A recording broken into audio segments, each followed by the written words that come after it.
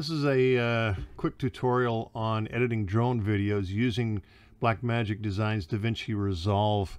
It's a full-featured video editing software package that you can download for free. Once we get it downloaded, installed, open it up.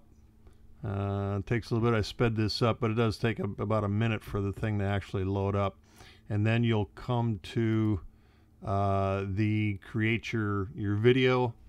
Two ways to do it. You can either do it in the Untitled project or down in the New Project tab at the bottom. We click on the New tab, New Project tab. We enter our the title for our video, create, and the first thing it does is bring you to the timeline editing window. Here's the space for editing the actual timeline itself. On the left side over here is the media pool where you pull your clips for editing. The monitor. Right side is the inspector for adjusting features on your video, and then the toolbox will give you some good features, creating titles, video and audio transitions for giving it that more professional look. And coming back to the timeline, at the bottom is the navigation bar. This is for moving back and forth between your various editing modes as well as getting your media. So to start with, we have to go over to the media tab since we have no media in there. The left box is the links to where we have our media, but it's not populated automatically. You have to actually tell it where those locations are. So the first thing to do is go up in a Davinci Resolve thing at the top, go to Preferences, and it will open up a box, Media Storage, and then this is where you add the location for where your clips are. And for me, it's right on my desktop. I only have one folder on the desktop, sample footage, and so I select that, select desktop. That adds my desktop to the locations for media. You save that, and there it appears in the box on the left. You click on that, open up the folder for sample footage, and there's my video.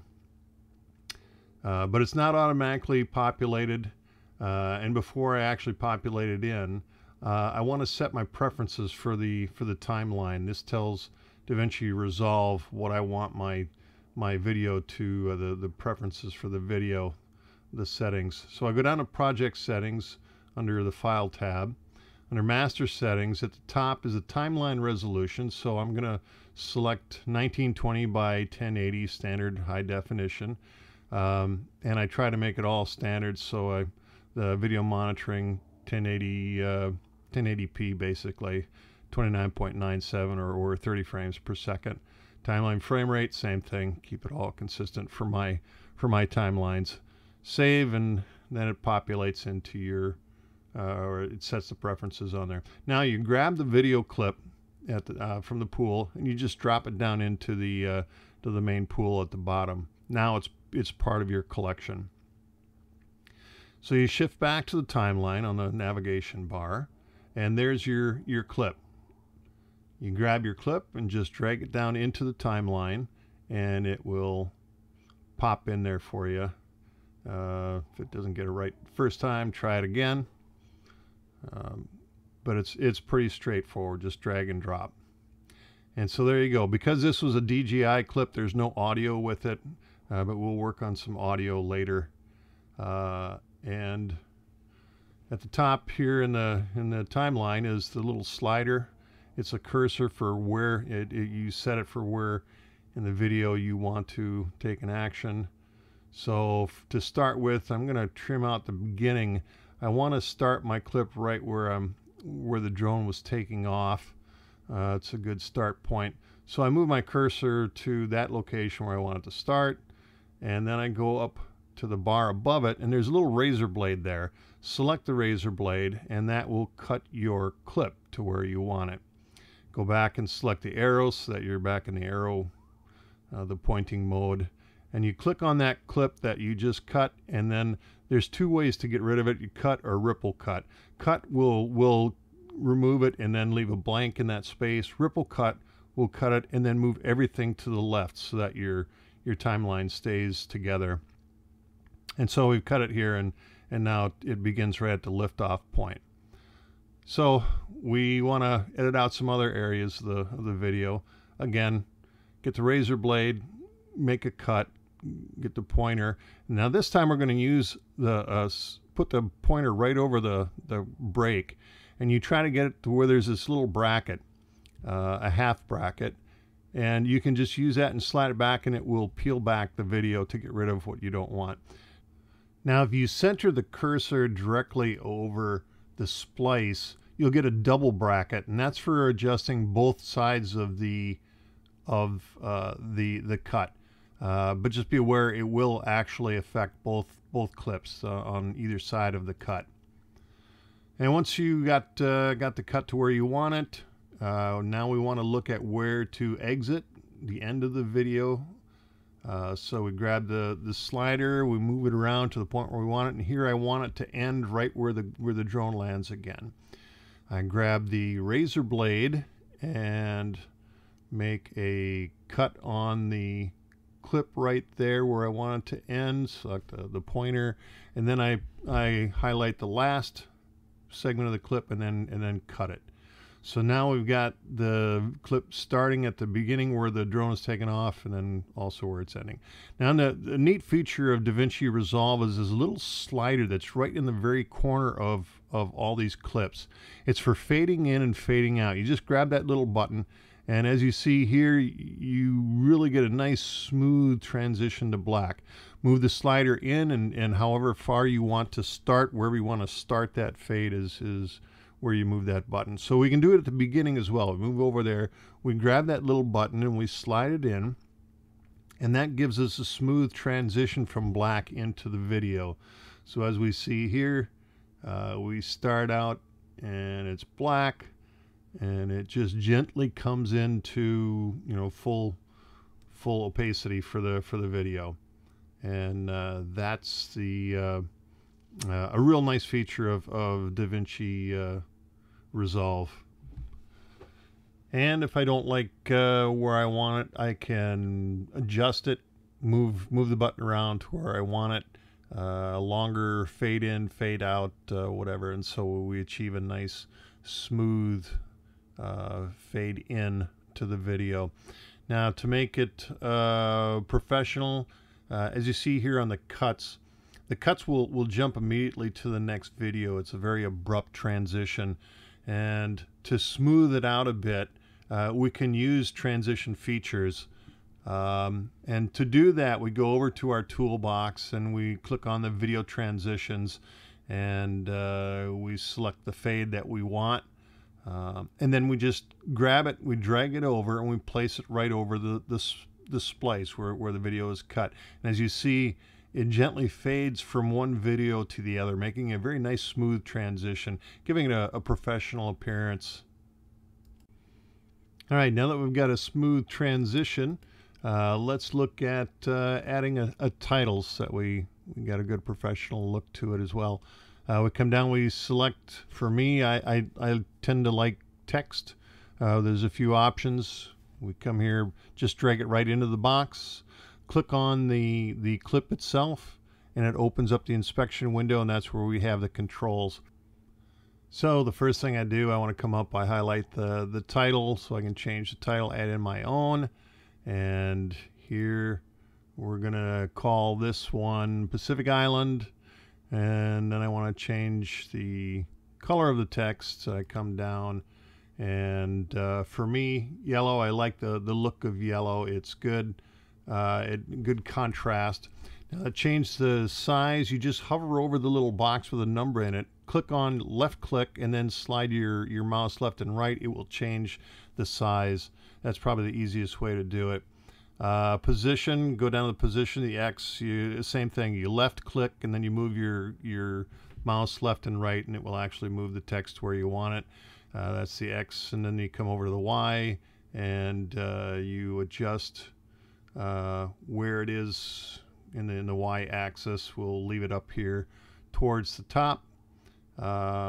Scrolling down, looking at some other things. I like to, for good impact, I like to use drop shadow.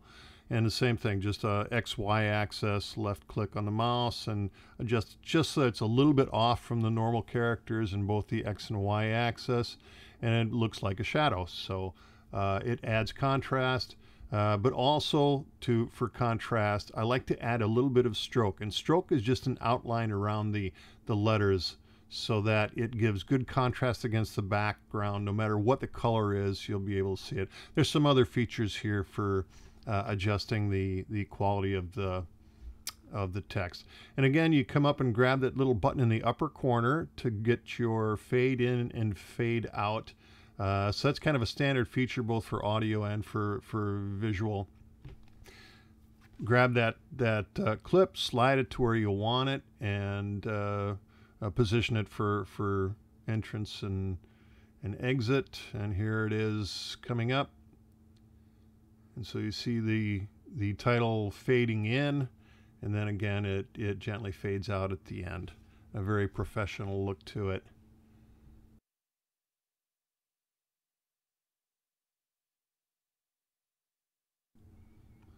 So for the sake of brevity, since this is just a tutorial, I'm going to cut this clip down a bit. I'm just going to take a big chunk out of the middle here to cut down the time. Select a razor blade. I make cut at the beginning, and then where I just want to cut the section out, I make another cut. And now my options here, I can use ripple cut or I can use regular cut. The regular cut will leave a big gap, or ripple cut will move all the clips over. I decide to use just a plain old cut just to show you what that is. And here now I've got a big gap in this section. To move over the rest of it, I can just highlight, use my mouse, and I just highlight the entire section to the right and just slide it over to bring it in line with the beginning part of the clip. And there we go. And then I want to get a video transition just like before. I select cross dissolve, which is my favorite. That's kind of a standard. It looks good. Check for some other options here which you might want to do, but cross dissolve is kind of a standard. It looks good, it looks very professional, and it's very smooth. So I dropped that in there, and now we've got a much shorter video, only 39 seconds. Now we've got a good looking video. However, we have no audio here. The DJI doesn't have audio with it, and if it did, all we'd hear is the noise coming from the drone. So we want to add some music. I go up to my I go back to the media tab. I go back to my desktop where I have my sample footage, and I select an audio track, which is some music. Grab it, I drop it down into the media pool, and then I switch back over to, on the bottom, I switch back to the timeline, and there it is. It's in the pool for the timeline. Again, I just grab it, drag it down, drop it into the audio track, which is below it, in this case, audio 1. But the music's a lot longer than the video. So I just select the video clip, I grab the razor again, and cut that to the length that I want. Select the portion that I want to delete, and then right click, move up, and cut. Now again, like I said, those little the fade in, fade out buttons are there for the audio as well. So I select a good fade out point, and I come to the beginning, and I have a little bit of fade in the beginning as well.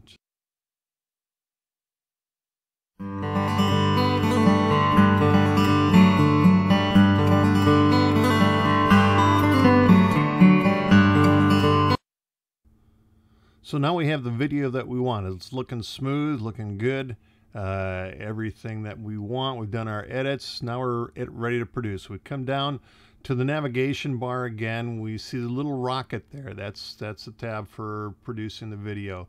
Click on the rocket. It opens up the actual the rendering section. Come up to the browse button. That tells you where you want to send your video after it's rendered. In my case, I'm sending it back to the sample footage folder. Click OK. Open up the file button, and this is where you enter the name for your file, custom name. In this case, again, Pacific Island, render. Move over to the video section. This is where you tell it the size of the video that you want to produce. In this case, I'm going to make an MP4, MPEG 4 H.264, and it is in high definition, 1920 by 1080p, 30 frames per second.